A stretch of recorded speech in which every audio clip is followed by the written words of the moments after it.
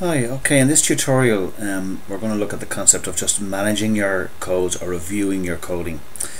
In analysis as opposed to just coding, managing your codes and reviewing the coding is just as much part of the analysis as the coding itself.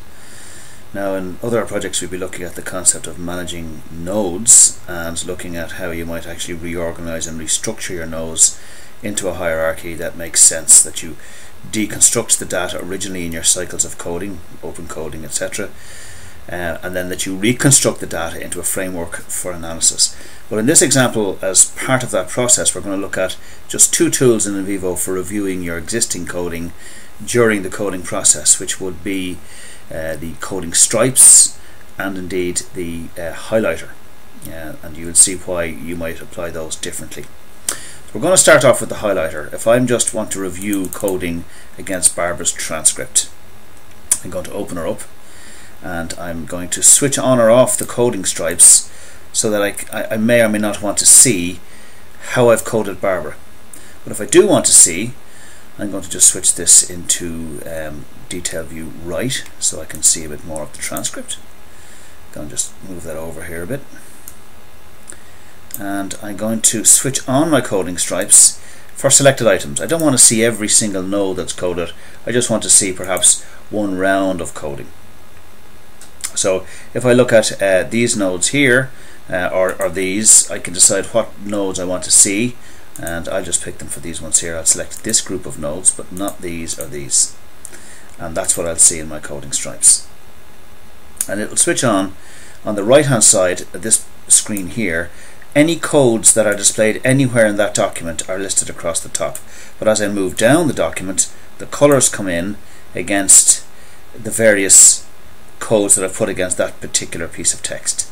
And this of course equally applies to other types of sources such as media files. So if I go over now to look at, say, Helen's audio file, I can do the same thing here. I can open the file and I can see, by switching on or off the coding stripes, view coding stripes none, or view coding stripes, we just take most coded, and I can see here where the codes overlap and what codes are gone against both the audio and the transcript.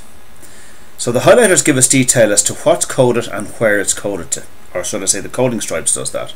The highlighter is a different tool. It would give us just more generic information. So I'm going to reopen up Barbara, and this time I'm going to switch off the coding stripes. I don't want them. I just want to see where I finished coding last night.